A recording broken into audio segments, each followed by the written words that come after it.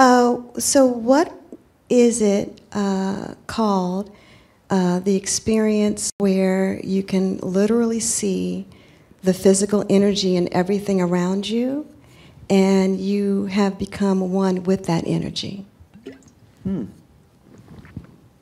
Well, the yogi sages talk about samadhi.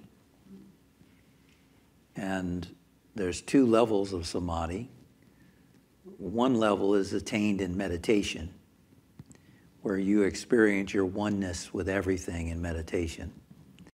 And then the highest stage is called nirvikalpa samadhi, where you are in that state in your daily living, where you sense your oneness in every moment of the day. Nirvikalpa samadhi. Paramahansa Yogananda, I encourage you to read the autobiography of Yogi, for everyone, if you haven't read it. The blue version, you can get it from Crystal Clarity Publishers. And Yogananda was at that state where he could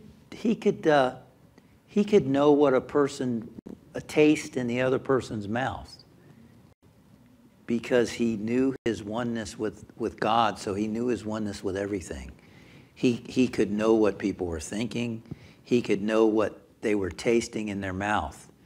Why? Because we're one living being, as Miguel Ruiz talks about in his books. This is one living being. And so you in there, your consciousness is the same as me in here, my consciousness. You just look different. You have a different background. You have different programming. You have different beliefs and so on.